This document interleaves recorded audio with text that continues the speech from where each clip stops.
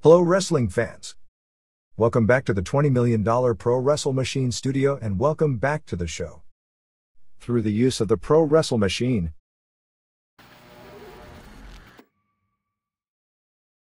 August 25, 1997 Wrestling Observer Newsletter. Plum Mariko dies after match, WCW adding 2-hour show on Thursdays. More. By Observer staff. When you actually think about all the risks wrestlers take in the ring, the injuries that do happen and the accidents that can happen, it's actually almost an unbelievable statistic when it comes to the mortality rate in the profession from in-ring injuries. The death of Japanese woman wrestler Plum Mariko, real name Mariko Umeda, on August 16 stemming from an in-ring accident in a match the night before was actually the first death stemming from an incident inside the ring in the history of pro wrestling in Japan. It is the first death stemming from an incident in the ring, at least in a major promotion, since the Mexican wrestler Oro passed away on October 26, 1993 of a brain aneurysm suffered after taking a routine bump off a chop in the middle of a match.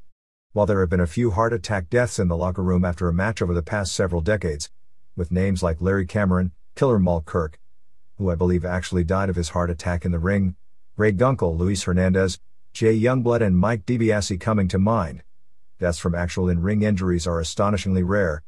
This is not to lessen the tragedy when such a rare occurrence does take place, particularly in a case where many in hindsight seem to feel it was preventable. Mariko, 29, was working a tag match on the JWP card on August 15 at the Hiroshima Astor Plaza, teaming with Borishoy Kid against Mayumi Ozaki and Rieko Amano. Ozaki delivered Liger Bomb on Mariko, who landed higher on her back and on the back of her head, which is not unusual for such a powerbomb landing, but what was rare was she was knocked completely out and the match had to be ended at that point.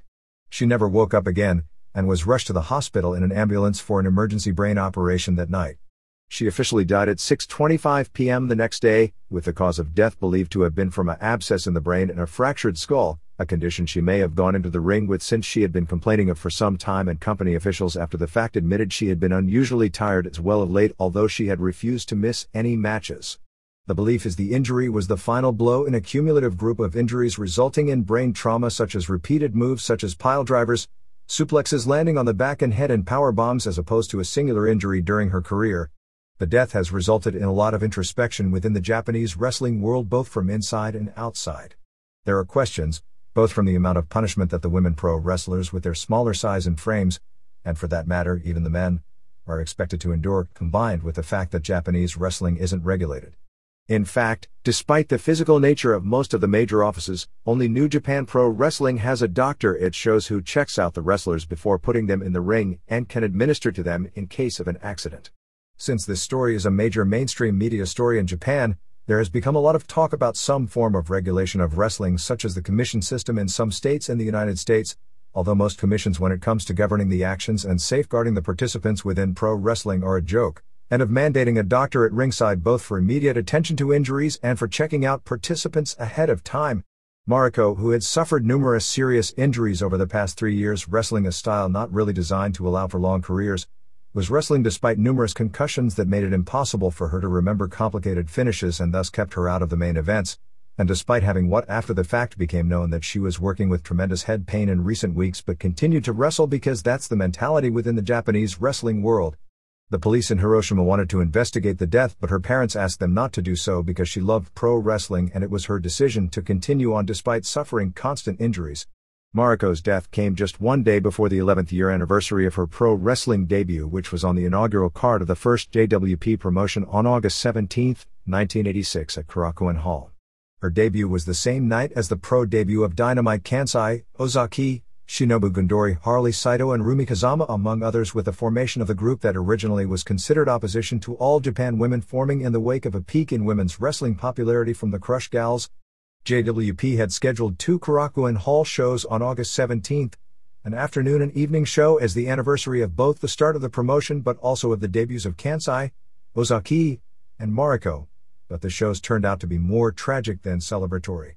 At the show, they held a 10-count memorial announcing her death. Her funeral took place on August 19 in Tokyo.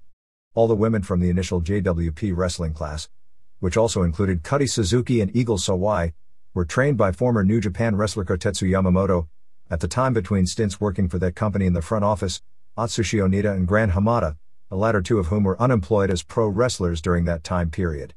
That first JWP folded 5 years later, and basically splintered into two different promotions, one of which is today's LLPW, and the other being the second incarnation of JWP, which restarted in 1992.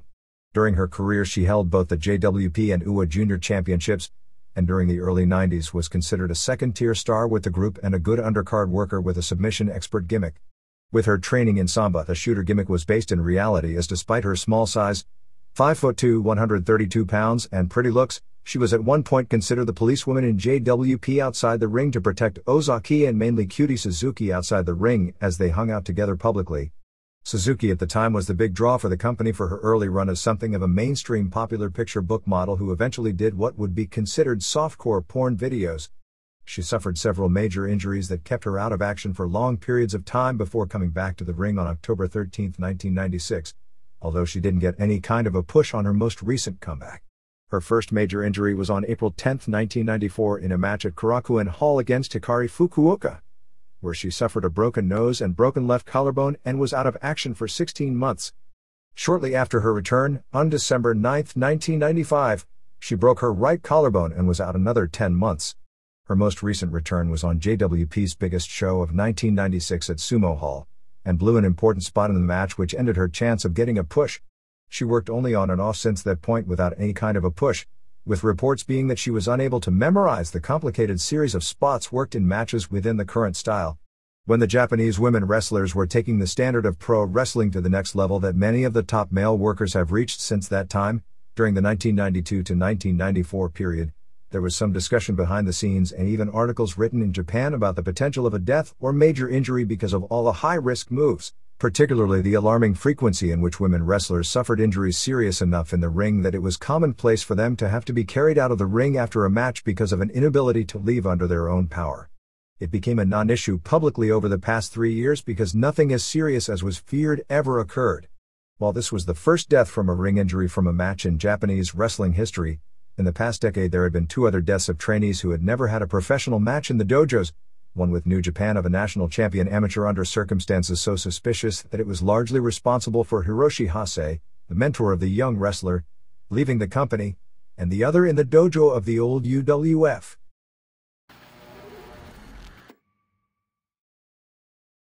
World Championship Wrestling is expected to officially announce shortly the addition of a second 2-hour weekly live television show starting at 8 p.m. on Thursday nights with a kickoff date planned for January on TBS. The show had been in the talking stages for months. At one point it appeared to have been a definite, as TBS, in its own ratings war with USA, Nickelodeon and sister station TNT for the top spot in cable, one of the kind of weekly boost TNT has gotten from its wrestling show. With the money figure offered by TBS for the show, believed to be about $12 million for the year, substantial enough to ensure the company is being easily and majorly profitable despite its huge talent costs, which likely will be increasing. At first it appeared to be an easy decision. However, many in WCW feared the new show in a big way, both from a personal standpoint because of the increase in workload, and the fear of television overexposure prematurely ending the current boom period and talent morale problems from adding 52 more dates per year on the road.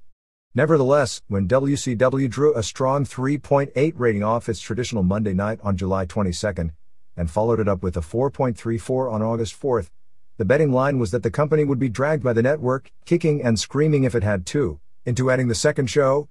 A memo was sent internally to WCW officials on August 13 about the second show, although Eric Bischoff was telling people, perhaps in an attempt to come off as the good guy in a situation that wouldn't be taken well, that he was going to resist doing the show unless it was specifically ordered by Ted Turner. However, high-level internal meetings were scheduled in how to put together the new show on August 19 in Atlanta. TBS may change its weekend 4 hours of taped wrestling programming schedule, although no change will be made in the Saturday night show. The belief, stemming from statements Bischoff made on Nitro and other bits and pieces we've picked up, is that one of the 2 weekly shows would become more NWO-oriented with Bischoff as the host, and the other more WCW-oriented, in that they try to portray the 2 groups even more as 2 entirely different promotions that are feuding, and have the pay-per-view and arena shows become more inter-promotional in focus. Of course, this brings up the obvious overexposure question. Thus far in expansions, from WCW expanding Nitro to 2 hours, followed by WWF expanding Raw to 2 hours, it has only resulted in more fans watching wrestling on cable than in many years. There is an oversaturation point, as wrestling history has shown, both in the 50s and again in the late 80s and early 90s, where television has fueled a boom period and then within a few years gobbled it up and left the scrap struggling for financial survival. Even with all the new programming, there is still far less wrestling available on television in most markets than in the mid-80s, when so many regional promotions had syndication before they went under one by one. As has been historically the case with wrestling, every boom period, more television is added until it chokes itself through decreased ratings. But at the same time, right now there is no evidence whatsoever based on falling ratings. If anything, the opposite looks to be the case, that pro wrestling as it stands right now is overexposed. The ability to add another live show without a creative drain on those writing the shows, not to mention the problems because of the top guys rewriting their own storylines, not to mention the physical drain and increased injury rate from the wrestlers who will have to carry the bulk of the time through their ring work, is just another item to consider.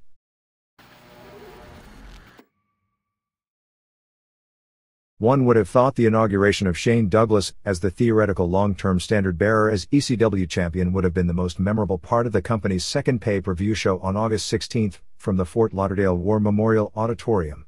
But instead, despite Douglas winning the title in what was generally conceded to have been the best match on the show, the lasting thought on the show was exactly what ECW feared most. The show looked minor league. The wrestling was for the most part okay, although nobody except Sabu came out of the show as breaking out of the pack. But the production, lighting, look and sound came off more like a Herb Abrams pay-per-view than the alternative to WWF and WCW that ECW attempts to present itself as.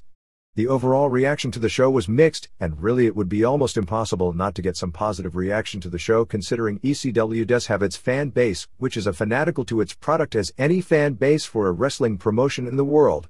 There were many who loved the show. But those who didn't like the show, and that appeared to have been the majority, reacted nearly as vociferously, with numerous callers saying it was the best pay-per-view show of the year, and almost as many others saying it was the worst. The show seemed thrown together in spots, unlike the first ECW pay-per-view show in April, which was planned out far in advance and was one of the best shows of the year. Reports were that Request TV didn't get a script until literally the last minute. ECW officials were frantically trying to find surprises during the last week, to the point they were even looking for Jim Duggan's phone number. As it was, they got Jake Roberts and Dory Funk, who were both good for nice pops, but played no part into any real storyline development. Paul Heyman described the card as a good live house show but a terrible pay-per-view television show. Reports from those who attended the show live would concur, as among those there it got almost all thumbs ups. The show suffered with an attempt to get creative that fell totally flat in the show-long Sandman ambulance ride. Heyman said that the next pay-per-view show, which will be November 30th from Monaca, Pennsylvania, suburban Pittsburgh, would be more like an ECW arena or television shoot with 2 or 3 cameras, with more concentration on planning ahead of time and of the show quality itself, and less on making sure not to offend people. Heyman felt he had to be careful when it came to what aired on television, since they were under the gun with many cable systems to back up their claim that they were no different than the other wrestling groups on pay-per-view, thus pulling back the camera shots from the blood a la WCW. Cutting back on the swearing so as not to give whomever his enemies are ammunition to hurt future events, and to get over the hump with Viewers' Choice and some of the other companies that to this point are refusing to carry the show. The only swearing came in the first few minutes when Rick Rude said "fuck you, Todd Gordon." They even toned down not using phrases like this being the most extreme wrestling in the world, and toned down referring to Dreamer as the innovator of violence. Once again, several, perhaps many, ECW fans who are supposedly such loyal pro-company advocates don't have any clue of the big picture, with the company trying to tone down slightly in order to be on the right side of some cable company executive's offensive compass, which is also not selling out, but simply trying to conduct business in today's real-world climate rather than some mixed-up fantasy about what hardcore is supposed to mean. Many fans were out there doing crude chants trying to get themselves over and not having clue one about how their actions could potentially affect the pay-per-view future of the company they profess to care so much about, particularly because there is a possibility, although unlikely at present, but there had been negotiations up until about a month or 2 ago, for Viewers' Choice to take over Request, and VC has yet to approve of running ECW pay-per-view events. If everything in regards to that scenario would go wrong for ECW, and the odds are strongly against it, they could lose pay-per-view exposure. The objections there are to the show, whether valid or not, and since it's pay-per-view where you have to make a conscious choice to order the show, so really like with UFC, these decisions not to carry the events are really unsettling and kind of scary, have to do with violence and obscenities. But if the people who profess to love the product so much can't figure out the score, they can potentially be the cause of it taking a giant step backwards as well. Very early estimates indicate the show did between an 0.20 and 0.23 buy rate, or about 35,000 buys, which would be an estimated 13 to 20% drop from the first show, but would also make a profit crudely estimated by those who really don't know the costs of around $90,000. For a second show, it held up far better than Pancrase, EFC or UWFI, but didn't show the growth momentum of UFC at the same stage. UFC went from about 80,000 buys to 100,000 buys in a significantly larger universe from show 1 to show 2. On Monday, Michael Klein at Viewer's Choice said that they hadn't made a decision about carrying the next show, but that they have discussions with ECW scheduled for the future. Others in Viewer's Choice did confirm that they've agreed to carry the October 17th UFC show, which saves that product from the almost sure extinction that a decision by VC not to carry it would have resulted in. There were rumors that VC would put ECW on, but on its Hot Choice channel, which is a secondary channel that would be in just over half the pay-per-view homes that the major VC channels are. While it wouldn't clear ECW universally, besides the systems such as Time Warner and Cablevision have decided system-wide not to carry the event, it would at least up the exposure by several million homes from what it was for this show. In response to all the protests to Cablevision from ECW fans, including Joey Styles, who resides in Stamford, Connecticut, the company issued a release defending its position. It claimed that by reviewing videotapes of the television show that the level of violence is incompatible with its own standards on violence on television. The strange double standard of that reasoning is those same television shows air on Cablevision on broadcast and cable channels that anyone has access to with no steps taken to avoid them airing, yet pay-per-view, where one has to go through specific steps to pay and see it, is being kept off the airwaves. It defended its broadcasting adult entertainment channels on pay-per-view because it has a standard of violence that those also have to adhere to. The angle where Sandman showed up and took Sabu out of the three-way title match appears to build up a singles match between the two at the next pay-per-view, which will likely be a ladder match. The usage of Sonny just before the finish in the Jerry Lawler vs. Tommy Dreamer match may result in a Chris Condito and Sonny vs. Dreamer and Beulah match either on that show or an arena show later this year to be marketed for videotape. Because of Sonny's name in the WWF, the novelty of her doing a wrestling match on pay-per-view would be a coup as far as getting some mainstream fans who don't know much about ECW curious about getting the show. Roberts may or may not return to ECW, but Heyman said that he wouldn't be putting Roberts in the ring as a wrestler and would likely never advertise him as appearing on a show ahead of time due to his track record, but may use him once every few months as a surprise in an angle since he'll get a big pop and he recognizes his major star power in small doses. Apparently Heyman was frantically calling WWF at the last minute trying to get the okay to use Sonny because his original plan was for Roberts to be the ultimate surprise, but then Roberts arrived so late that they were afraid he wasn't going to get there and they changed the plans, and then he arrived. There was apparently some thought of using Roberts to go into Roberts vs. Dreamer, but that appears to be totally out the window. Although the crowd, which packed the 1,800-seat auditorium, came off as dead, except for a few big pops for carefully choreographed spots, the crowd at the end of the show did seem to be enjoying it at the end when the wrestlers were in the crowd as the show went off the air and the fans chanted ECW. A little less than half the crowd chanted for the encore curtain call, similar to what happened at the ECW arena for the first pay-per-view. It's not known exactly what was paid and papered in the crowd. ECW offered free tickets to anyone who flew down from Philadelphia as part of a travel package, which drew 101 people, and there were also 40 people who flew in from Tokyo, although they paid for their ringside tickets. The actual advance 1 week out was 800 tickets. We had reported 1,000 last week, and we were told the market was going to be heavily papered in the final days to fill the building. Before the show went on the air, they shot an angle in the building where two members of the rap band Insane Clown Posse were in the ring putting over their favorite wrestler, Rob Van Dam. Van Dam then turned on them, giving one a spin kick and another a tiger driver and put him in a camel clutch. Sabu came out in a suit, trying to look like the Sheik, and he is looking more and more like him by the day, and joined in until Sandman made the save.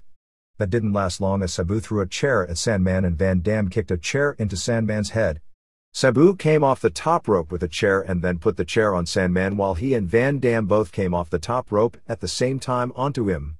Sandman did a stretcher job and was taken out in an ambulance. As the show went on, they did a storyline where they had a helicopter which they called the Extreme Chopper follow the ambulance, which supposedly Sandman had commandeered and was driving, and he actually was driving it. The story was that since Sandman didn't know Florida, he was totally lost trying to find the building, and supposedly we were told how he was stopping for directions at convenience stores to get directions, beer and cigarettes.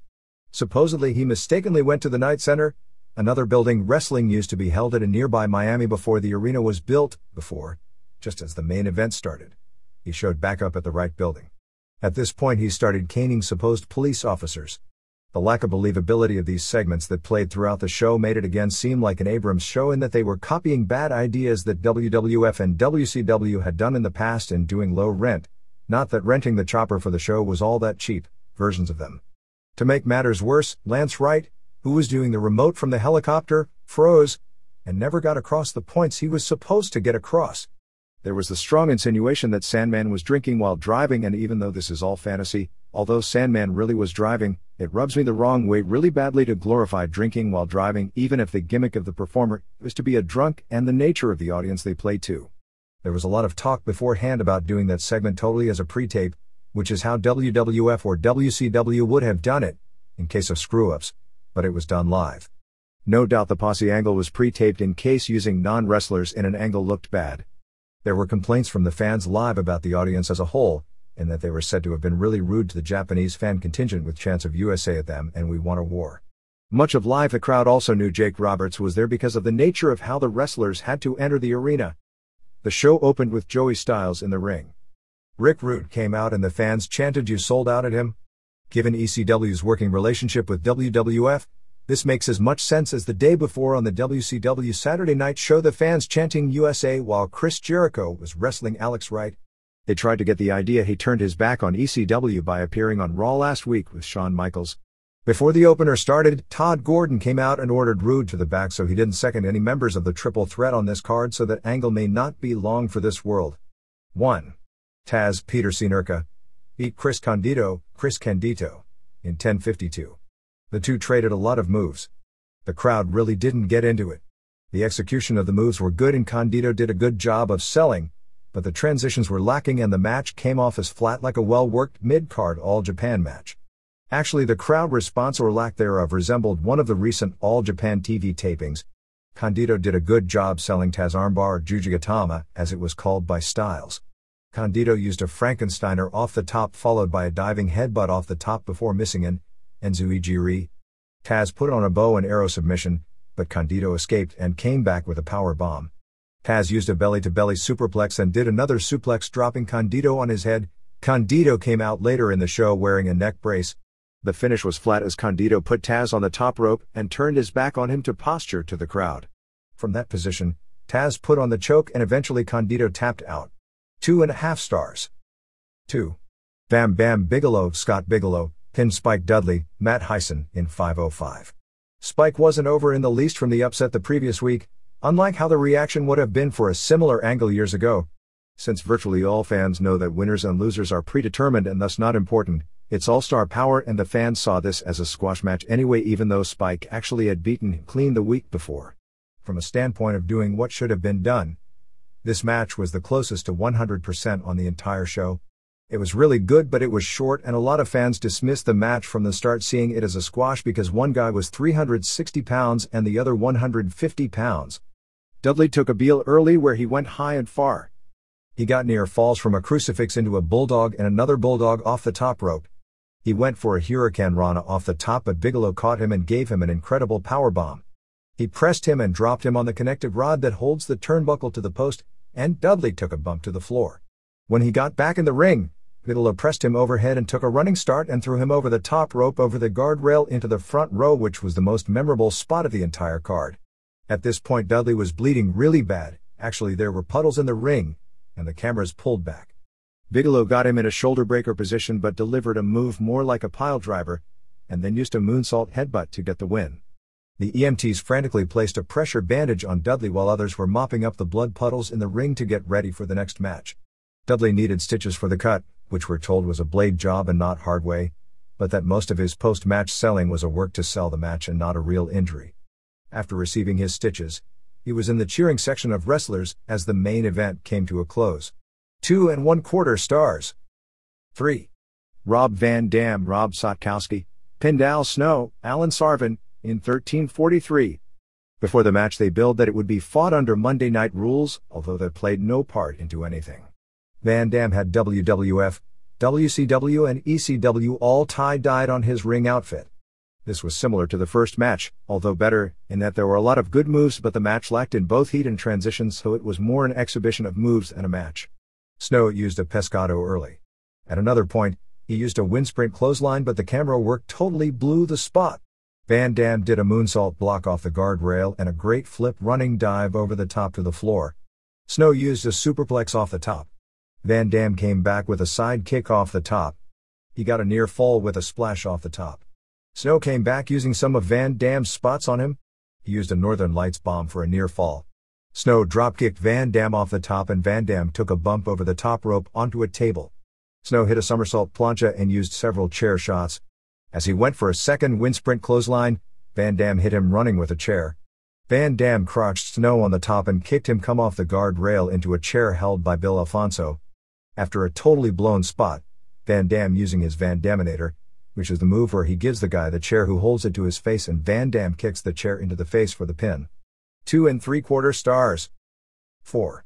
Bubba Ray and Devon Dudley, Mark LaMonica and Devin Hughes, beat PG-13 Kelly Wolf and James Crookshanks in 10:58 to retain the ECW tag titles that they were officially awarded when the Gangstas couldn't show up and defend the titles. PG-13 were billed as USWA Tag Team Champions, although they actually lost the title 8 days earlier to Stephen Dunn and Flash Flanagan. JC Ice used mic work basically saying that Mama Dudley was a whore. The Dudleys came out with both Joel Gertner and Jenna Jameson, a porn movie star, with Gertner calling himself Studley Dudley. Although Jameson proved to be very popular with everyone, she didn't have a screen presence as compared with the valets in other organizations, which is surprising given her occupation. Ice kissed her early. PG worked face style and were on top until Wolfie missed a crossbody and was worked on. Finally, with the ref distracted, Big Dick choke slammed both PGs. They largely got heat on JC. Devon is showing a lot of improvement as a worker. Jameson tripped up JC to get revenge. JC finally escaped with a low blow on Bubba and a DDT on Devon and made the hot tag out. Wolfie looked good with a powerbomb on Devon and a facebuster off the top rope on Bubba. JC did a dive out of the ring, but was caught, and then Wolfie did another dive, and they did the domino effect with everyone splattering from that one. Finally, in the ring they used the Dudley death drop on Wolfie for the pin. 2 stars. 5. Tommy Dreamer, Tom Laughlin pinned Jerry Lawler in 1857. Lawler did an interview plugging the WWF Ground Zero pay-per-view, and although he did it in a heel-like fashion, some of the casual observers by this point had to take it almost as truth when he talked about seeing what a first-class pay-per-view is. And then, to make things look even worse for ECW, he did an interview which was almost word for word the same interview that he had done earlier in the show. This match in many ways epitomized the entire show. The guys worked really hard but did no wrestling, basing the match around low blows and turning the lights out, which by the 4th time the lights went out was more than a tad bit overdone. The match went too long and was totally over-gimmicked. Some people thought it was the best match and others thought it was the worst match. It was a simple story in that every time Dreamer was about to put Lawler away, the lights would go out, a mystery person would arrive and finish off Dreamer, who would then miraculously still kick out of the pin. Lawler bladed in the first minute shortly after being hit in the head with a pan. Dreamer threw a beer and a burger in his face and gave him a crotch shot on the guardrail. They brawled into the crowd. Lawler whipped and choked Dreamer with a belt. Dreamer got to the top rope and took a bump off the top onto a chair. Outside the ring, Lawler crotched Dreamer on the guardrail and punched him with the belt and then whipped him hard and choked him with the belt. Lawler used a pile driver for a near fall, at which point the crowd began chanting that Lawler does something with 13-year-olds. Lawler ripped off Dreamer's ECW t-shirt and began wiping his armpits and his butt with it. Dreamer then did the Hogan Superman comeback. Lawler pulled down the strap for his own patented Superman comeback, but then collapsed on his face. Dreamer put the same shirt in Lawler's face. Lawler came back with 5 low blows in a row and then DDT'd ref Jim Molyneux. He went to crotch Dreamer on the post, but Dreamer reversed it. Just as Dreamer was about to crotch Lawler on the post, the lights went out. When they come on, Rude was in the ring and he hit Dreamer twice in the head with a garbage can, but Dreamer kicked out of the pin attempt. Lawler knocked out the ref again. Dreamer made another comeback and was about to piledriver Lawler when the lights went out again. This time it was Roberts.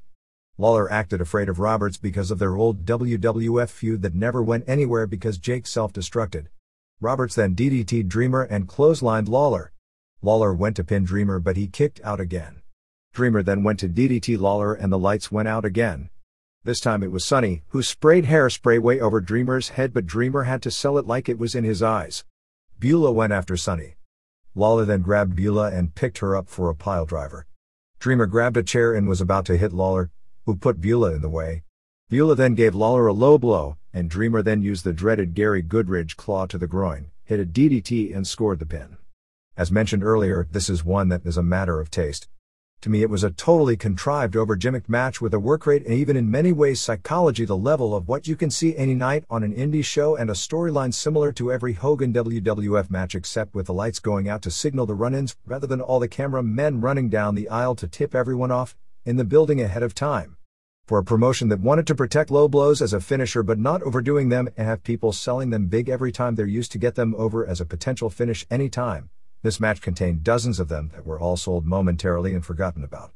To make the psychology of building the match around a low blows even worse, they were used with far too much regularity early on in the show.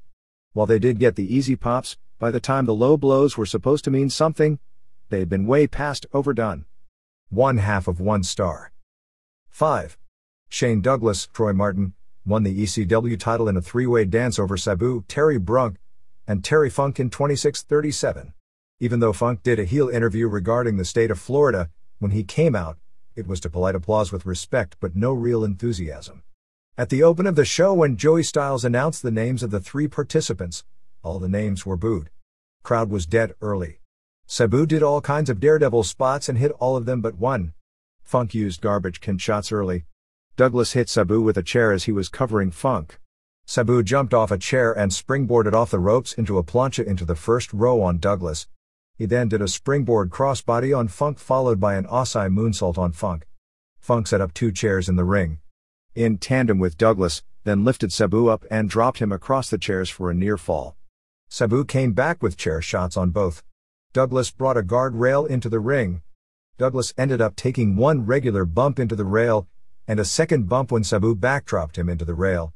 Sabu buried both Douglas and Funk under the rail and jumped off the top rope on both. Douglas used the belly-to-belly on both. They then did the spot where one would use the sleeper, the third guy would put the sleeper on the guy putting on the hold, causing him to release the hold, and then the guy released would put the sleeper on the guy now with the hold. Sabu did his triple jump moonsault in the ring on Douglas. He tried a second one and this was the one spot he missed as the chair slipped and he fell down. Sabu then did another triple jump moonsault on both. Bill Alfonso ran in and put Funk on a table. Todd Gordon ran in and attacked Alfonso and pulled Funk off the table. At this point Sabu put a chair on the top rope and was going to moonsault off the chair through the table, but it took him literally forever to get the balance of the chair right, not to mention the timing of it being the worst of Lucha Libre and how long it took to set up the spot, but he did put Alfonso and Gordon through the table to the biggest pop of the match thus far. The 3 then started chopping each other with the fans treating it like Baba match comedy with their sarcastic whoos. Sabu then grabbed a ladder and hit both with really weak-looking ladder shots and then punched the ref. Sandman then came out and put Sabu under the ladder and slingshotted himself in the ring and flipped with a senton onto him. Funk and Douglas both pinned Sabu at 19:34. After the pin, Sabu got up and did a running leap off a chair and springboarded off the ropes way deep into the aisle onto Sandman and all the security guards who were dragging Sandman away. Douglas hit Funk with parts of the broken table and Funk came back with garbage can shots both to Douglas and to himself. Actually, he was hitting himself much harder than Douglas with the garbage can. By this point many of the wrestlers had come from backstage in the aisle to watch to try and give importance to both the title and the eventual title change. Funk kicked out of a belly-to-belly, which Styles sold well, but the crowd reaction to such an important spot in the match made it seem less important than it was supposed to be. Francine then did a run-in and slapped Terry. Dory Funk did a run-in and threw the forearms at Douglas. Terry then schoolboyed Douglas for a near fall that did get a really big pop, but the crowd immediately died after the spot. Funk and Douglas then both went through a table off the apron. In the ring, Douglas used another belly-to-belly but Funk kicked out. He did it again, but Funk kicked out again, once again to no crowd response. Funk did an inside cradle for a near fall but then Douglas hit yet another belly-to-belly to score the clean pin. Overall a good main event, great in some spots and weak in others. 3 1/2 stars. After the match, Douglas began whipping Funk with the title belt. Joel Gertner came out while the Dudleys stomped on Funk and asked Douglas to drop the triple threat and join the Dudleys so they'd have all the major belts. Condito, wearing a neck brace, and Bigelow came out and they brawled with the Dudleys. At this point the ring filled with wrestlers. The triple threat kind of left since they had to get them out of there. The Dudleys played King of the Ring in an absolutely pathetic brawl that went on way too long. Finally New Jack's music played for the climax where he and the Eliminators came out. The last 2 minutes of the show, with Saturn doing an elbow off the ropes, Cronus doing his hot moves including an incredible 450 splash on Gertner and a frog splash on Devon, and New Jack using the weapons, was a really hot finish.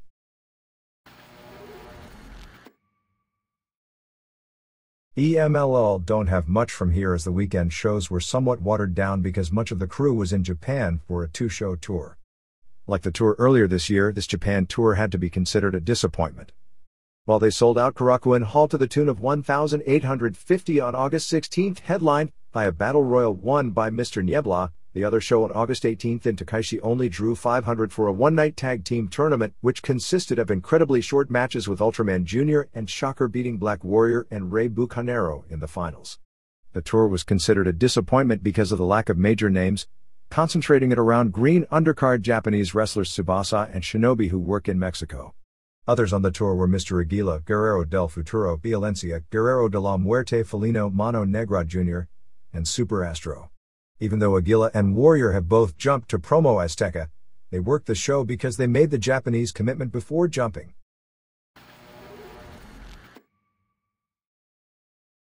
Promo Azteca.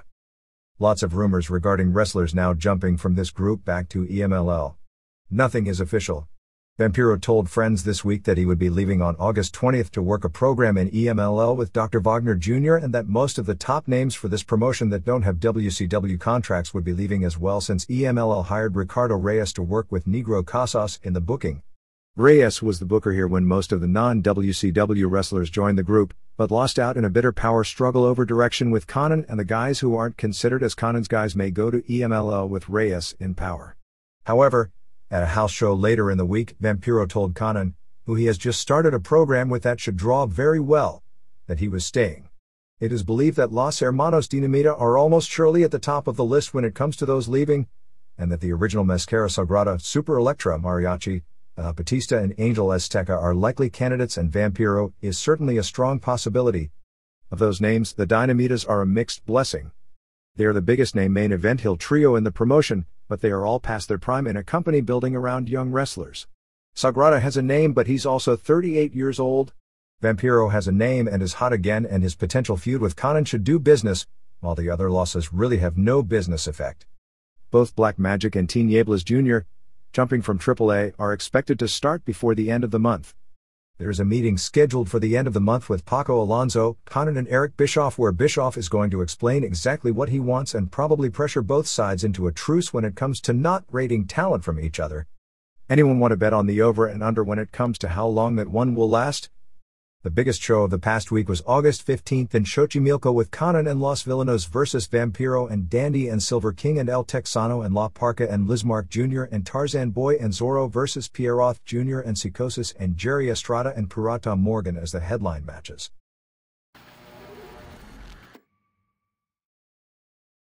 AAA. Pretty dead right now. There are still some cities where this group is drawing decently, but most places aren't doing well. Pena will be introducing 2 new characters, a wrestler called Mambo to do a Latin dancer gimmick similar to Salsero in Azteca, and a masked wrestler called Torero to do a bullfighter gimmick similar to his creation of the original Torero, who is also now with Azteca. Biggest show of the week was August 15th in Querétaro with Pero Aguayo Jr. and Heavy Metal versus Picudo and Sangre Chicana in a cage match, Connect defending the UWA heavyweight title against Cibernetico and Tinieblas Jr. and Super Muñeco, and Blue Demon Jr. versus Scarecrow and El Nene, a newcomer who does a gimmick where he plays a fat baby with a diaper and a bottle, and Yeti.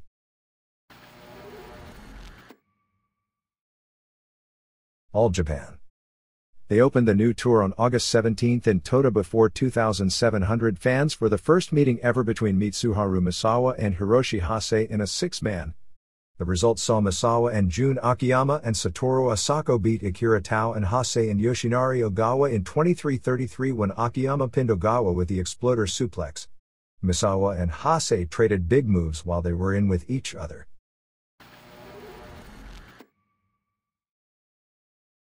New Japan. After Yokohama Arena on August 31st, The next tour is the G1 Climax Special Tour, which is traditionally one of the big tours of the year, from September 12th to September 23rd. No foreigners have been announced for the tour, and this is usually because they have major shows in Nagoya, Osaka and Tokyo in the final week, where they would load up on big names from WCW. The major focus appears to be a single elimination tag team tournament from September 12th and ending on September 20th in Nagoya with Satoshi Kojima and Manabu Nakanishi, Akitoshi Saito and Kengo Kimura, Shinya Hashimoto and Tadao Yasuda, Tatsutoshi Goto, and Michiyoshi Ohara, Kazuo Yamazaki, and Kensuke Sasaki, Masahiro Chono X, Osamu Kido and Junji Hirata, Takashi Iizuka, and Kazuyuki Fujita, Tatsumi Fujinami and Akira Nagami, and Great Muta and Hiroyoshi Tenzan. It's weird doing a tag tourney, particularly with virtually all Japanese members. Chono's partner could be a foreigner, when the October tour is the annual Super Grade Tag Team Tournament Tour. Don Frye and Naoya Ogawa will wrestle singles matches, but not against each other, on September 23rd at Budokan Hall, which is the big show of the tour. In one of Riki Choshu's final matches, he's working September 18th in Tokuyama, which is the city he grew up in, teaming with Sasaki against Goto and Ohara.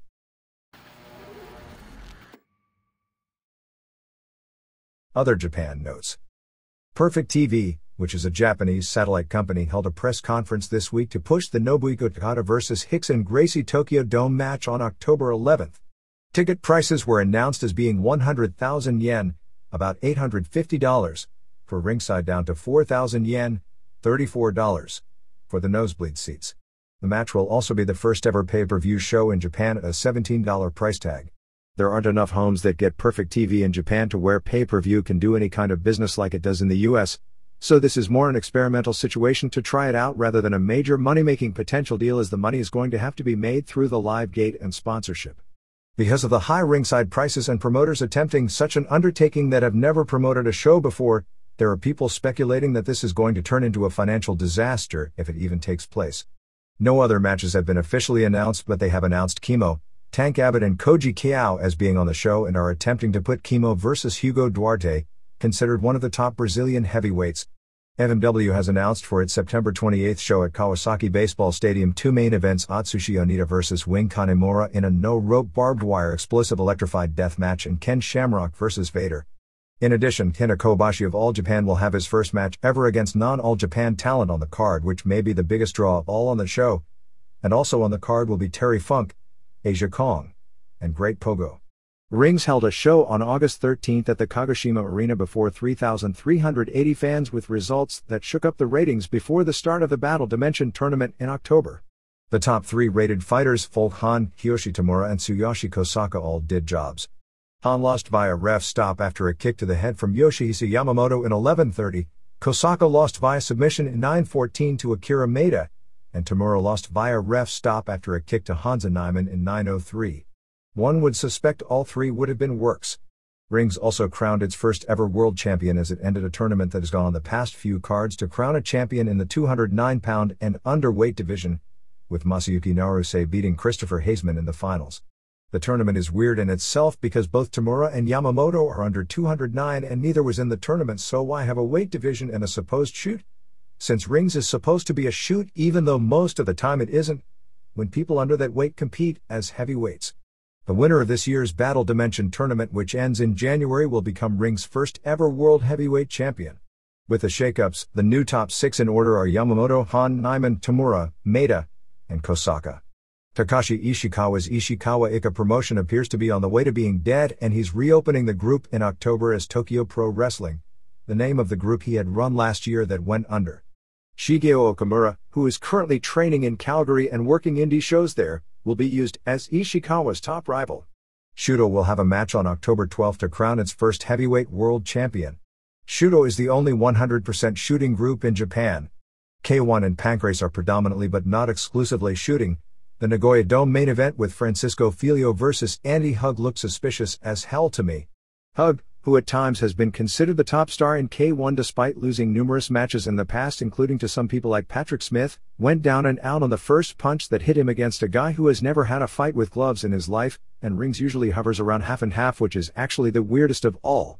Rick the Jet Rufus, a big-name kickboxer in the US, debuts with K1 on the September 7th Osaka Dome show against Jerome LeBanner.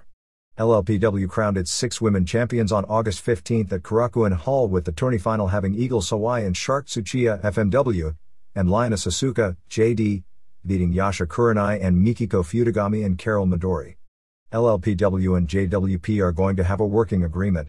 Moti Horenstein, 0-2 in UFC, 0-3 overall, debuts with Kingdom on the September 3rd show at Korakuen Hall against Kazushi Sakuraba. To make things worse for Michinoku Pro, Ren Hamada and Grand Naniwa are both out of action. Hamada suffered another knee injury while Naniwa broke his leg on July 26 and had an operation on August 5.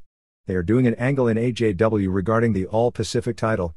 Kaoru Ito vs Tomoko Watanabe for the vacant title is scheduled for August 22 in Osaka. However, the most recent champ, injured Takako Inoue, refuses to return the title belt. Takako says she's going to start training for her return by the end of the month and wants to lose the belt in the ring. The first ever singles match between Asia Kong vs Chigusa Nagio for the latter's AAW World title takes place on September 20 in Kawasaki. Dynamite Kansai of JWP returned to action on August 17 as part of an afternoon-evening doubleheader at Korakuen Hall. Kansai had been out of action a while due to liver problems, which she's been suffering with for a long time. She only worked a prelim tag match, which says something about her condition. That same evening show, which drew a sellout 2,000, was Kandi Akutsu's final match, losing to Hikari Fukuoka. Tomoko Miyaguchi captured the JWP Junior title, beating Tomoko Kuzumi on that show. The afternoon show drew a packed house of 1,900. The first singles match in more than 15 years with Genichiro Tenryu vs Abdullah the Butcher is scheduled for September 9 in Kanazawa. The other big show of the next war tour is September 12 at Korakuen Hall, with Tenryu and Yoshiaki Fujiwara vs Abdullah and Nobukazu Hirai, and a 6-man title match with champs Koki Kitahara and Lance Storm and Nobutaka Araya vs Koji Kiao and Masaaki Mochizuki and rookie Yoshikazu Taru. In the final card of the recent IWA tour on August 13 in Tokyo, King Kong Bundy did a job in a tag match for Daikokubo Benkei. This is to set Benkei up for a single match next month with Dan Severn. Luna Vachon brought her women's title belt from the defunct AWF to this group and dropped it on the same show to Emi Motokawa.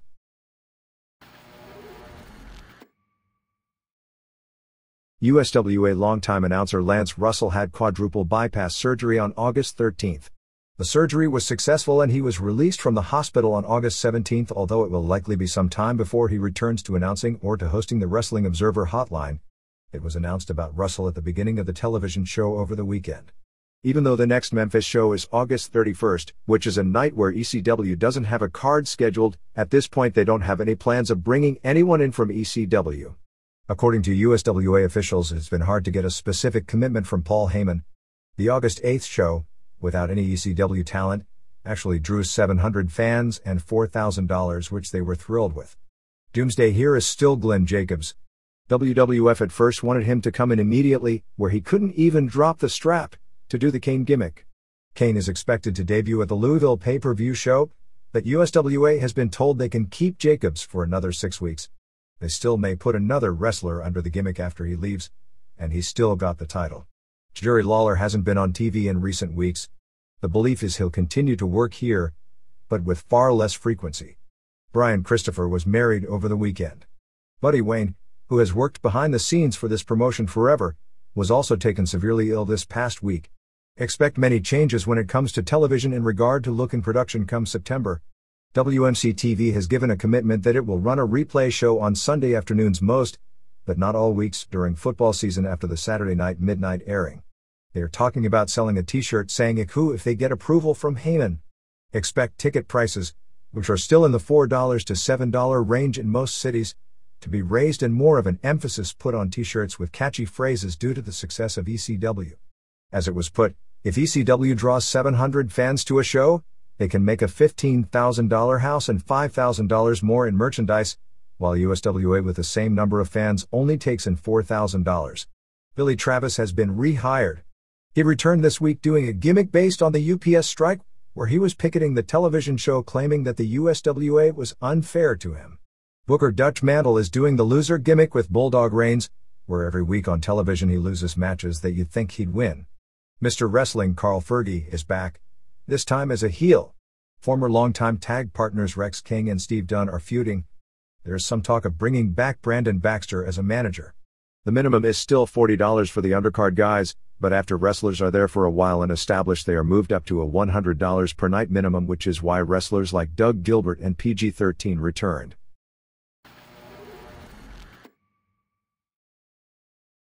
Here and there. USWF drew a near sellout 4,200 fans. Both the promoter and the local newspaper reported that figure, although our live reports said it looked to be 3,500 on August 16th in Amarillo, Texas, with two major upsets. In the women's light heavyweight title match, which was pushed as the main event because on the previous two shows it was the women's match that drew the most crowd heat, local wrestler Lisa Hunt upset 1996 U.S. Olympic judo team member Danya Vieira in just 43 seconds with a front choke. Vieira, who is scheduled to compete in the Pan American Games in Judo on August 26 and the World Championships in October, had never been choked out in her entire judo career. The other major upset was Sean Sheldon, a 1988 and 1992 Greco-Roman Olympian, losing to 20-year-old local wrestler Brent Medley in the first round of the under 145-pound weight class. Sheldon dominated the match with his wrestling, but had no striking or submission skill and could never put Medley away in a match that went 20 minutes regulation and a 5 minutes overtime. Medley got the decision because Sheldon got called for one rope break, which is the criterion used if it goes the distance. Dan Severn, who was said to have looked in tremendous shape, physically dominated local martial artist Paul Buntello in beating him with a headlock choke in 2:55. Michael Buell of Phoenix ended up winning the under 145 tournament, beating Bobo Navarrete in 6:49 with a triangle choke. Buell was said to have looked the most impressive of anyone on the show. In another surprise, Paul Jones survived a more competitive bout than expected in beating Tony Castillo in 7:12 with a choke. Becky Levy, 6'2" and 210 pounds, who trains with Don Fry, was introduced to the crowd and challenged any women in the crowd to a match. To everyone's shock, and this wasn't an angle but reports we got were that if it had been, it couldn't have come off better, a 225-pound woman came out of the crowd to challenge her. They had to hem and haw because nobody expected this to happen, and they wound up agreeing to do the match on the next show on October 18th, which will be billed as Battle of the Belts. Buell faces Diego Acosta to crown the first USWF lightweight champion, Evan Tanner faces Heath Herring to crown the first USWF heavyweight champion, and Paul Jones faces someone yet to be determined to create the first USWF light heavyweight champion. The show was said to have been, from a technical fighting standpoint, the best in the history of the promotion. As the fighters get better and more experienced, the matches become longer and less explosive as they learn defensive fighting, so from a spectator standpoint the matches were longer and were not as exciting as the previous two major shows because the skill level across the board was higher. Severn will be featured on the show 48 Hours on August 25th. IWF has released what it calls a tentative lineup for its first pay-per-view show on October 11th from Sioux City, Iowa, as Dennis Hall, 1996 Olympic Greco-Roman silver medalist, versus Hoa Roque, Brazilian Jiu-Jitsu, Townsend Saunders, 1996 Olympic Greco-Roman silver medalist, versus TBA Kenny Monday, 1988 Olympic wrestling gold medalist and EFC welterweight champ, versus TBA Carlos Newton, Canadian Jiu-Jitsu champ, versus Chris Barnes, two-time NCAA wrestling champion at Oklahoma State, Igor Zinoviev, EFC middleweight champion, 4-0-1 NHB record, versus Mike Van Arsdale, 1997 World Cup wrestling champion, Frank Shamrock versus Leigh Gutches, 1996 Olympian who holds several wins in amateur wrestling over Kevin Jackson, and Tom Erickson, 1997 U.S. Super Heavyweight Freestyle Champion and 5-0-1 in NHB, versus TBA. If they can actually put that caliber of matches together, and the quality of athletes in it is as strong as on any pay-per-view show to date, it should be at least an intriguing show, although getting the public to buy a new sport without striking is going to be hard. The WWO shows tentative for August 23rd and August 24th in San Diego and San Jose have been postponed. They are talking about running dates for both cities in late September, but that's based on availability of the top talent from Mexico necessary to run markets of that size and arena availability. There is also talk of running a show on August 31st back in Watsonville, California, with a main event of Psicosis versus El Hijo del Santo, but that also has not been locked in. The biggest indie show in a long time in the Carolinas took place on August 15th in Kannapolis, North Carolina, before 600 fans. The return of Johnny Valentine to work Greg's Corner ended up not happening, as neither were there, with reports saying Johnny wouldn't come without a plane ticket for his wife. Many credit Johnny with turning the Jim Crockett Sr. steady Mid-Atlantic territory and a national power promotion in the mid-70s before being forced to retire from wrestling after a 1975 airplane crash that also broke the back of Ric Flair. Among those working the show were Ricky Steamboat, as a referee for the Masked Superstar versus Jimmy Snuka main event, Stan Lane as a ring announcer, Ufa and Sika, the Road Warriors, who beat Vladimir Koloff and Nikolai Volkov, and Manny Fernandez. In the crowd and introduced were Nelson Royal, Swede Hansen, and Jackie Fargo. Ian Rotten will be working the next NWA show in Yardville, New Jersey, as they are doing the opposite end of the NWA versus IWA feud. What was a scheduled reuniting of the Dream Team? Greg Valentine and Brutus Beefcake, who held the WWF Tag Team titles in 1985-86 on August 16 in Lake Elsinore, California for Mid-American Wrestling before 1,000 fans, didn't take place since Beefcake no-showed. Valentine instead teamed with woman wrestler Reggie Bennett to beat the Power Twins, and Bennett and Tito Santana were the final two survivors in a battle royal on the same show. On both that show and Roland Alexander's All-Pro Wrestling show on August 15 in Hayward, Mexican Minis Ultimo Dragon Cheeto and Pierrot Tito were scheduled. However, Pierrot Tito was stopped at the border, so a green wrestler who looked to be about 5'6" build as Ultra Taro wrestled Dragon Cheeto. The All-Pro show did an angle involving Robert Thompson, who got an offer for a job from ECW stemming from our recommendation, but turned it down because he's got a 1-year-old daughter. In the angle, Thompson acted as if it would be his final match in APW, gave the speech putting over ECW in the pay-per-view show, but then said he was staying. Also on that show there was a match with Michael Modest versus Aaron O'Grady, which was a better match than anything on the last 3 pay-per-view shows. At least it looked that way that night.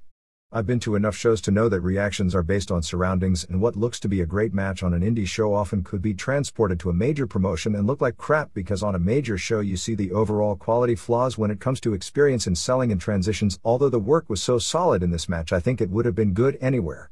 The August 10th St. Petersburg Times had a story on the Mad Dog Palace of Pro Wrestling, a wrestling school run by Brett Sawyer in Largo, Florida.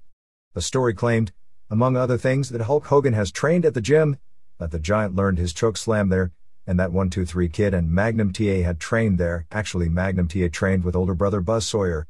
Major Advance Warning Department Dean Silverstone's annual Northwest Pro Wrestling reunion will be July 17th and July 18th next year. This is for wrestlers only.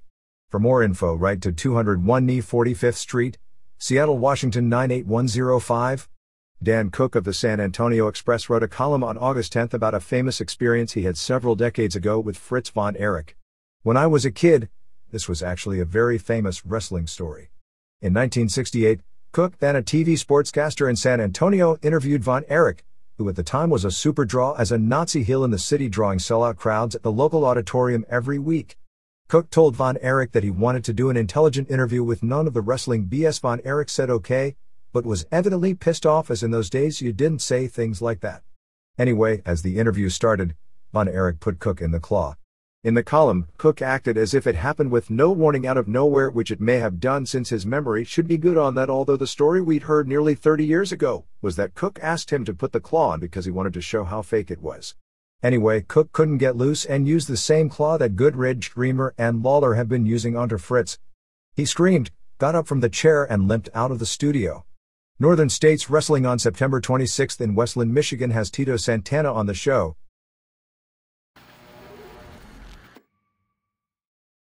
NHB. Virtually nothing new on the next UFC show. Maurice Smith was the guest on the NBC show Later, which airs after Conan O'Brien, for 30 minutes on August 13th with host Joe Rogan. Since Rogan has done backstage interviews at the past 2 UFCs, he was very knowledgeable about the subject. Smith came off as good, but not great, but being a cool, likable guy with a good sense of humor. Really, I couldn't think of a top pro wrestler today who, if put in the same position for 30 minutes, would have come off so well as a person rather than just a weirdo doing a gimmick. It was very positive in that sense, and all of the talk about UFC was positive, including Rogan saying that the people who want it banned are commissions controlled by boxing and wrestling officials who are afraid of the general public realizing there is more to a fight than guys standing up and punching each other, and that in a real fight Mike Tyson wouldn't be nearly what the public thinks him to be. The clips they showed were very tame, including not airing any clips of Smith's knockouts in EFC or kickboxing. They talked about the Mark Coleman match, and Smith said that after being hit with him, he really doesn't punch like a girl, but that he said that to get the guy to come out fast and get tired fast as part of his strategy. Rogan said that Coleman is this huge pumped up guy, and Smith started laughing at the term pumped up almost as if he was thinking steroids, but knew not to say it. Vitor Belfort nor the date of the next UFC was brought up during the show. One of the reasons Smith will be on the next UFC is that now that he's UFC champion, Semaphore Entertainment Group didn't want him going to Japan and losing worked matches with rings, and Smith agreed to not do that provided Semaphore Entertainment Group paid him what he would have made in Japan.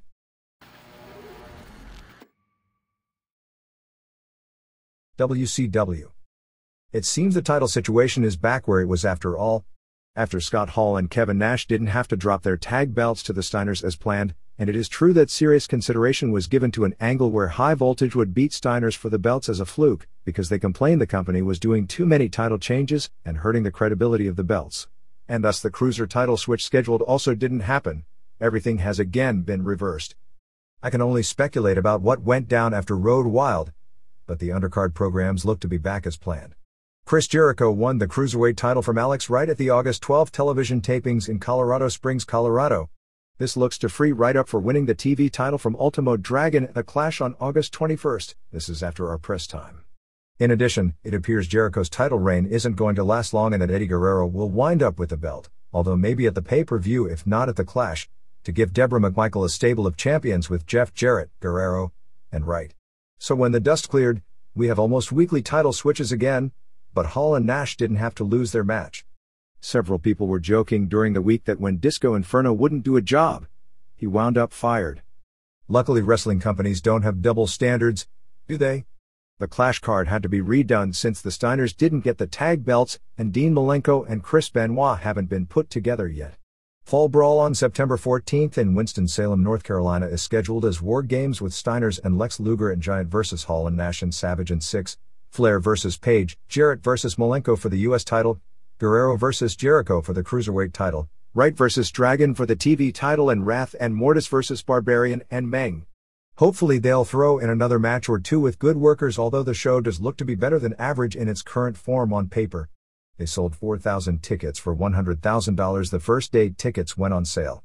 Nitro on August 18th from Birmingham, Alabama drew a sellout and possibly the largest crowd and definitely the largest house in the history of that city, with 10,699 paying $175,969.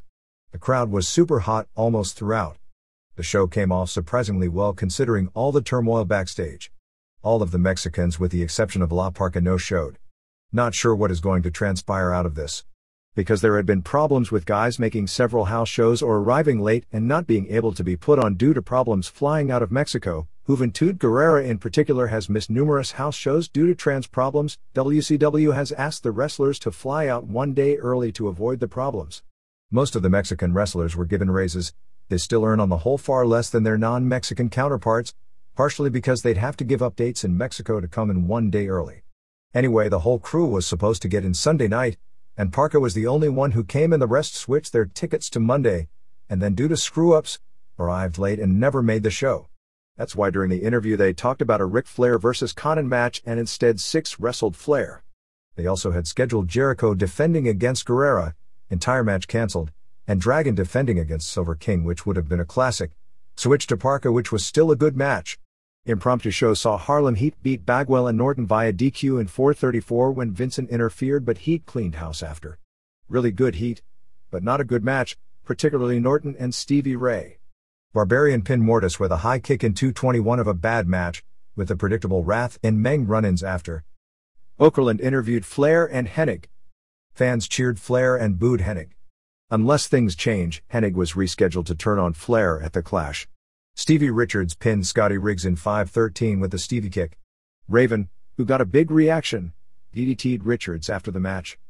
Richards looked slightly below average. Benoit and McMichael beat Jarrett and Eddie Guerrero in 5:12 when McMichael scared Deborah into dropping the US belt, and he clocked Jarrett with it for the pin. An excellent TV match, particularly Benoit looked like the best wrestler in the country during the match, and Guerrero isn't too far behind. Flair beat Six via DQ in 5:47 when Vincent, Bagwell and Norton interfered and Hennig made the save. Better than their pay-per-view match, but still only average, although Six looked good and Flair was just there, but he did get heat just for being who he is. J.J. Dillon did an interview with Nick Patrick saying WCW investigated the tag title match at Road Wild and that Patrick made the right move in the DQ. Patrick then said Randy Anderson blew the call in the title match. Anderson came out and argued with Patrick. Dragon beat Parka in 4:08 with the Dragon Sleeper in the TV title match. Very good short match, including Dragon doing a tremendous plancha. Giant no contest Hennig in 4:05. Giant was about to beat Hennig when Bischoff ran to the ring and wanted Giant arrested because Bischoff had come closer than 50 feet to Giant. It wound up with Larry Zbyszko out there and Giant out, and Bischoff tried to escape in the crowd, but Giant snatched him before being pulled off him. Okerlund interviewed Dylan, and eventually Sting came out and grabbed a sign from the crowd indicating he wanted a match with Hogan. He still didn't speak. Dylan acted like Sting needed to talk with him. The heat for that match was incredible. Right now it's planned for December at a new 22,000-seat arena in Washington, D.C., where they are going to scale prices for a $600,000 house, but it's so hot they should probably move it to the Hoosier Dome. Finally, Luger and Page beat Hall and Nash via DQ in 13:40 when Norton 6, Bagwell and Savage all interfered just as Luger got the hot tag. Flair and Giant made the save as the show went off the air about 15 minutes longer than scheduled. Bout was about what you'd expect as far as moves, but the psychology and timing was excellent, as was the heat. But it was the same weekly main event run-in DQ finish that they had already done twice before on the same TV show. We don't have complete details on the ratings, although from a pattern standpoint it looks to be identical, but with more viewers than last week.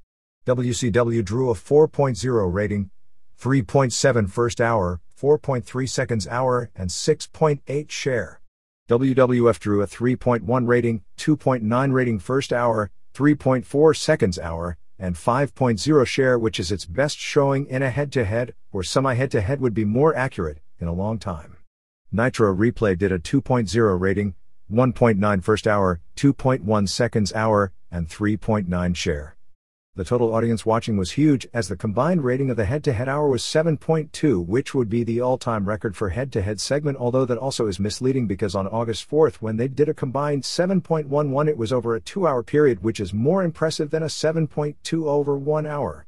But by any evaluation, it was again very impressive just how many people were watching wrestling. Other weekend shows saw Saturday Night at 2.3 and Pro at 1.6 with main event preempted. House shows for the week saw August 12th in Colorado Springs, Colorado for the TV taping drew a packed house of 1,500 paying $17,000. Nothing really eventful on the show that aired over the weekend besides the Cruiser title change and that Yuji Nagata won a squash. Flair and Hennig beat Wrath and Mortis in the TV main. August 16th in Huntsville, Alabama drew 4,304 paying $75,550 and August 17th in Tupelo, Mississippi drew 2,964 paying $52,009. Giant vs. Nash, outside interference DQ of course, headlined both nights. The Nitro on October 6th in Minneapolis, which went on sale on August 15th, has already sold 6,364 tickets for $125,933. San Francisco, Salt Lake City, and Seattle all did about 3,000 tickets for $70,000 for first-day sales. Strange but true wrestling stories. On one of the shows this past week they had a match with Lizmark Jr. vs. Roadblock, where Lizmark Jr. not only did the job but didn't even get one offensive flurry in during the match. The August 13th Chicago Tribune in the Tempo section had a story on Hulk Hogan, which would have had to have improved tremendously to qualify even as a puff piece. It read more like a personal publicity release than a newspaper story, with ridiculous quotes like Dennis Rodman would earn 10 times as much money if he wrestled full-time than he would playing basketball. The story said that Hogan has shot a pilot for TNT called Shadow Warriors in which he is the John Wayne of the 90s. His other most believable quote regarding Vince McMahon was, "There was a wrestling promoter during the late 1980s, who he doesn't mention by name, who was on a negative vibe most of the time. He would say, Terry, wrestling will never be as big as it once was. There will never be that media awareness. Your career will never be as great as it was during the 1980s. I responded, short-sighted, no vision, loser, see you later. I'm proving now that wrestling is bigger and hotter than it's ever been." Boy, I believe things went down in that situation exactly as Hogan described them, almost as much as I believed everything I read in that Icon piece on Vince.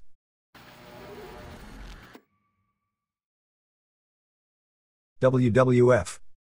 The latest on Steve Austin is that, as said on television, he had an appointment with one of the leading neck specialists in the country on August 19th in Philadelphia. At press time we don't have any details on what the doctor recommended. Everything regarding Austin is up in the air right now, so this is all what would be tabbed semi-educated speculation. He won't be wrestling for sure until September 7th. He may work that pay-per-view show, but the odds may also be against that happening. At that point the tag titles will go to the winner of the four-way match. He probably will return to the ring but have to modify his style to where he doesn't take any moves that would be dangerous to his neck, such as high-angle suplexes on the back, DDTs, pile drivers or power bombs. The neck injury is expected to completely heal, although it was clear from the television interview it was far from healed at this point, but he'll always be susceptible to re-injury, which is why he'll likely have to modify his style. The one-night-only pay-per-view from Birmingham, England was officially announced by Sky as a 2-hour show starting at 8 p.m. on September 20th. No price has been officially announced for the show. As of August 18th, there were only about 200 tickets remaining in the 12,000-seat NEC Arena. The current plan for the pay-per-view show is Bret Hart vs. Austin for the WWF title, Bulldog vs. Michaels for the European title, Undertaker vs. Ahmed Johnson, which will likely be changed since Johnson likely won't be ready by then, Owen Hart vs. Helmsley, and LOD vs. Godwins. Vader vs. Tiger Ali Singh, Rockabilly vs. Flash Funk, and Headbangers vs. Savio Vega and Miguel Perez will likely be dark matches.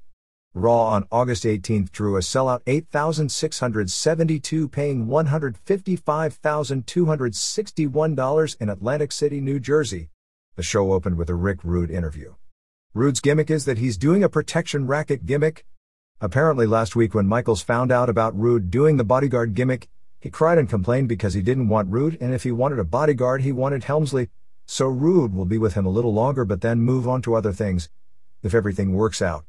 Rude has yet to sign a WWF contract, so in this climate, putting him on television carried some kind of a risk. The plan is for him at this point to only work television. Owen Hart and Bulldog beat LOD in 4:57 when Godwins came out and Henry hit Animal with a bucket and Owen pinned him.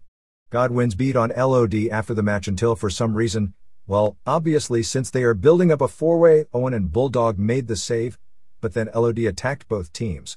Flash Funk pinned Brian Christopher in 3:42 with a 450 splash. Christopher had the match won and was on the top when Lawler told him to use a pile driver, and in the stalling he wound up getting crotched on the top rope. It was hilarious because Jim Ross said that it was Ward giving advice to the Beaver, and then asked where June was, and then he said, "Oh yeah, she's the one getting the alimony check." Good TV bout. Ken Shamrock beat Sultan with an ankle lock after using the belly-to-belly on both Sultan and Iron Sheik in 3:16. Shamrock looked very good here. Nation of Domination came out and Farouk did a strong interview. Rocky Maivia blamed the fans for saying Rocky sucks and die Rocky die when he was a babyface for his choice. He pushed hard that it wasn't a racial deal. DOA then were on the video wall and challenged them to come into the parking lot for a fight. They had the fight, which certainly paled by comparison to Steve Regal versus David Finlay. Then again, every parking lot brawl in history pales by comparison to that, which ended with Los Boricuas stealing the bikes and driving off, and DOA chasing after them. During the melee, Kama's head accidentally went through the windshield of a car which happened to be Jim Cornette's in real life. Jesse Jam beat Pillman via DQ in 1:47 when Goldust ran in and dropped an elbow on Jam, causing Pillman to lose and have to wear the dress one more week. After the match, Pillman challenged Goldust to a match on the pay-per-view where if he loses, he leaves the WWF forever, but if he wins, he gets Marlena for 30 days. Goldust refused. Pillman then said that their daughter Dakota was really his daughter. Goldust freaked out and then Marlena out of nowhere accepted, and Goldust acted like he couldn't understand where Marlena was coming from. Good angle. Kind of funny as well. Patriot pinned Vader clean with the full Nelson drop, which they are calling Uncle Slam, in 4:55. Vader didn't look as good as you'd think, but the storyline got over well as after the match, Vader jumped Patriot and was about to squash him, when Bret ran in and buried Patriot under the Canadian flag. Vader was mad about Bret doing it and broke the flagpole, and it wound up with Vader and Bret going at it to set up their main event title match on the Raw special that is taped on August 23rd in Chicago and airs August 29th. Owen and Bulldog then attacked Vader until Patriot made the save for Vader. They showed a taped Austin interview from a hotel room talking about his injury. TV main was Undertaker and Mankind over Michaels and Helmsley via DQ in 12:18. Rude came out and was about to hit Undertaker with a chair, but Undertaker turned around and Rude dropped the chair. Michaels wound up hitting Taker with the chair for the DQ, and Taker did a major blade job on himself. I was surprised about not only emphasis of the blood as the closing scene, but showing two different replays where it was clear he was blading himself, particularly after all the talk for so many years how they'd never allow their wrestlers to do such a barbaric practice. At the shotgun taping, Owen and Bulldog beat Dude Love and Goldust, Maivia beat Funk, Bangers and Singh won a squash, and Recon and Sniper beat Blackjacks. Interrogator also won a battle royal, while the dark main event saw Brett over Vader and Taker in a triangle match that went only 2:37. Besides Raw, the other weekend numbers saw Livewire at 1.3 and Superstars at 2.0. Jim Cornette almost surely won't be going back to ECW. The September 7th Louisville show sold out over the weekend. August 23rd in Chicago is going to be a long night, as not only are they taping 2 different Raw episodes, but also 2 different Shotgun episodes, or 6 hours of television. They are hopeful they can get it all done in around 4 hours. Weekend house shows saw August 15th in Springfield, Massachusetts draw $4,294 and $69,291. August 16th in Boston at the Fleet Center for the first WWF show in that building drew $8,698 and $157,869, and August 17th in New Haven drew $4,289 and $76,810. For the weekend they did $186,000 in merchandise, or $7.17 per head. Unlike the usual, all the house shows were different this week. In Springfield and Boston they ran the same angle, where Brett said his match with Undertaker would be non-title. Pat Patterson then comes out and says it'll be a title match. The two argue, ending with Brett attacking Patterson. In both cities, Mankind beat Helmsley in Falls Count Anywhere matches. Boston match was said to have been great. Undertaker beat Brett via DQ in both cities due to outside interference. In Springfield they put tickets on sale for the December 7th pay-per-view and there were huge lines. That show was said to have been bad to mediocre. Boston was said to have been really good, with strong Mankind vs. Helmsley and Undertaker vs. Brett matches. They also had a battle royal with the winner to get a title shot on November 29th, won by Shamrock throwing out Helmsley and Maivia. Shamrock also beat Vader via tap out. No doubt Shamrock with the Irish last name is going to get the major push in the Boston market. New Haven had a really bad undercard and an average main event, with Undertaker and Goldust and Dude Love over Brett and Pillman and Bulldog. WWF is bringing back drug testing for a combination of reasons, largely to nip problems in the bud, a poor choice of phrases, before they become real problems. There was a scare on an airplane with a wrestler passing out coming at about the same time as the warning article in The Observer, and the drug references in Phil Mushnick's column. And after past history, they made what is the best choice for long term. Bulldog was wearing a heavy knee brace on Raw from cumulative knee problems, which is another reason why he's dropped weight to take pressure off his knees. Takamichi Noku was offered a contract but hasn't signed.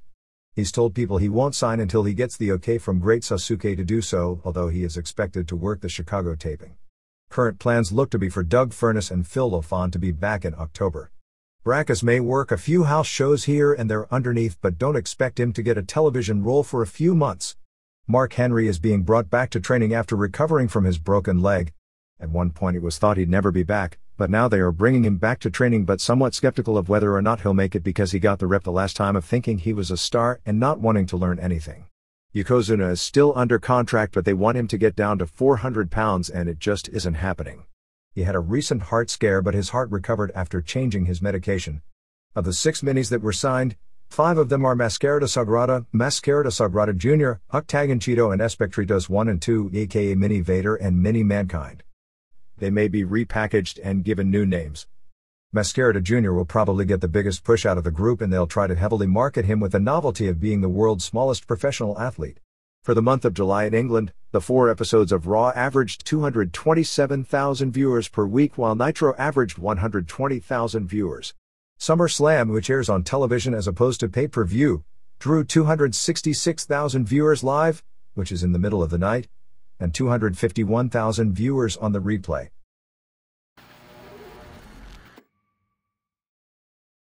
The Reader's Pages. WCW. At first glance, Eric Bischoff looks to be nothing short of a miracle worker. However, Nitro and WCW are based almost entirely on hotshot angles and screwjob finishes. We all know what happens long-term to promotions and bookers that rely on those tactics. Dan Weisberg. New York, New York. I think Eric Bischoff has been to one too many Vegas review shows. Does he really think the Nitro girls doing a bump and grind for 5 to 10 minutes of airtime every week is going to help Monday night ratings? Sure, he may argue that Kimberly Falkenberg and her little dancing troupe are akin to cheerleaders at a sporting event, but these telecasts don't waste valuable airtime on them. That's what intermissions are for. If Bischoff has all that much airtime to waste, he should use it for wrestlers to do longer and better matches. The product on Nitro has been suffering from too much NWO, Too many names the masses don't and never will care about, too much lame hype for has-beens like Kurt Hennig and non-wrestlers like Dennis Rodman, too many confusing or contrived angles that Glacier Wrath Mortis or Jarrett MC Michael. Glorified dancing girls aren't the answer. As cute as they are, they won't help the ratings, plus they expose Bischoff as the self-serving hypocrite he is, considering the comments he made on Prodigy taking Vince McMahon to ask for his exploitation of women. When does Bischoff decide to accept victory and move on? He's beating WWF in the ratings. Big deal. WCW did that for years before Nitro was ever around. What good can come from a third hour of Nitro? The only thing that can happen is overexposure and declining buy rates. It's too bad that WWF can't win even 1 week, since Raw has been the consistently better show over the past several weeks. For those who criticize the Hart Foundation for starting a US versus Canada war, I'd liken the scenario more as a friendly rivalry of nationalistic pride along with lines of Michael Johnson versus Donovan Bailey or World Cup hockey than a bitter Cold War. The WWF should book more shows in Canada, since the heat they get there is incredible. Do love is a good idea in small doses. Ken Shamrock has shown he can make a smooth transition to pro wrestling without losing too much credibility. Now I hope Patriot can program WWF audiences to All Japan psychology and spots. The WWF should go after as many Michinoku pro wrestlers as they can, since that promotion is in a precarious position. Great Sasuke, Taka Michinoku, Shiryu and company would be an excellent counter to WCW's Luchadores, since their Jap lucha style is superior in terms of both work and psychology to WCW's lucha spotfests. Michinoku is in my opinion one of the top 5 workers in the world right now, and he'd be a great asset to the WWF. On the flip side, I wish McMahon would phase out the gang mentality that's taken over his promotion. He seems so worried about the success of the NWO that he's taken the idea and run it into the ground with the Canadian gang, the American gang, South African gang, Black gang, Biker gang and Puerto Rican gang.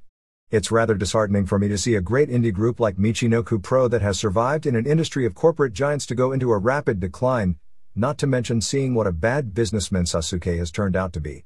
Even more disheartening to me is seeing the slow death of women's pro wrestling, particularly All Japan women. Their stubborn old school management is mainly at fault for this.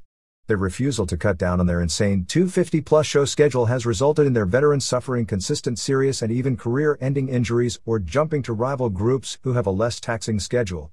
Their amazingly unimaginative booking ideas have resulted in a lack of new stars getting over who can take over for the broken-down or washed-up veterans. There may be light at the end of the tunnel with the emergence of a young, fresh promotion full of promising new talent in Gia, and the presence of the most underrated heel group in wrestling today in the Oz Academy. Ramon Lors. Flushing, New York. On August 1st on WAF radio out of Worcester, Massachusetts, Six and Scott Hall were on the morning show. It was pretty entertaining. Hall was funny and Waltman was more serious. Both violated WCW policy by referring to both Ric Flair and Roddy Piper as old has-beens.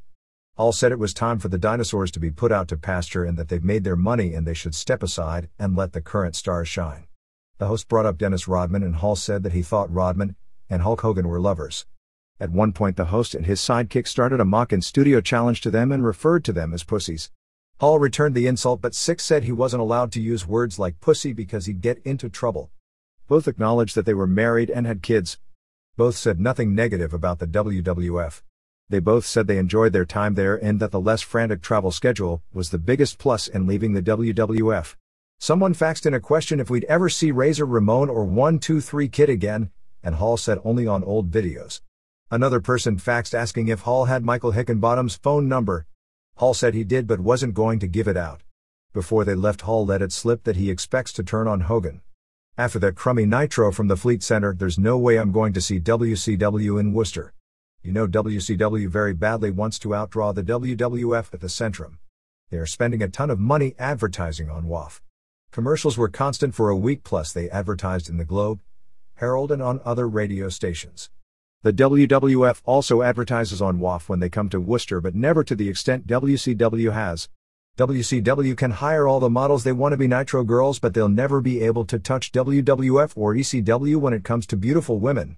The women in ECW and WWF can actually work spots. Can Kimberly or Deborah McMichael? I hope this means WCW got rid of that lame guy in the cat suit. I wanted Nash to powerbomb him bad. ECW is looking more and more desperate these days. The Rick Rude heel turn was great and the attack on Sandman and Dreamer was great. But Taz sucks. There's no way around it. He's 5'5" and while he's built like a fireplug and can wrestle decent enough, his lack of charisma is a death knell in every angle he's involved in. He also hates to sell. You know he's going over Chris Condito even though Condito is everything Taz isn't. Sandman is a joke as well. I can't believe WCW had any interest in him. Besides drinking beer, smoking cigs and hitting people with a cane, what can he do? Shane Douglas as champion again? Mic work doesn't make someone a great wrestler except in rare cases like Lawler and Piper. Terry Funk is what Hall and Six were talking about. Andy Thurston. Waltham, Massachusetts. Gonzalez. Your reporter wrestler was stabbed in the eye in Bayamon Stadium during the month of July. Flashback 9 years ago. Same month, same stadium. The tragic murder of the immortal Bruiser Brody and its OJ-like ending with the murderer walking free. This time it was Brody's assassin, Jose Gonzalez, that felt the pain and injury. Some would call it karma. The Bible says you reap what you sow. For me, Christmas came early this year. Klon. Melbourne, Florida. Austin/Owen Hart. The Owen Hart-Steve Austin injury certainly starts one thinking. What would have happened if Austin was paralyzed? When do you drop the work, big pay-per-view show or not, and get him help? If time is critical, do you endanger his life just to keep the storyline going? With all the crazy bumps it seems like only a matter of time before someday we'll witness a big accident. That's just the odds. But will things be made worse by someone trying to not let reality enter the picture? Richard Kaz. Oak Park, Illinois. Wrestling Observer Newsletter.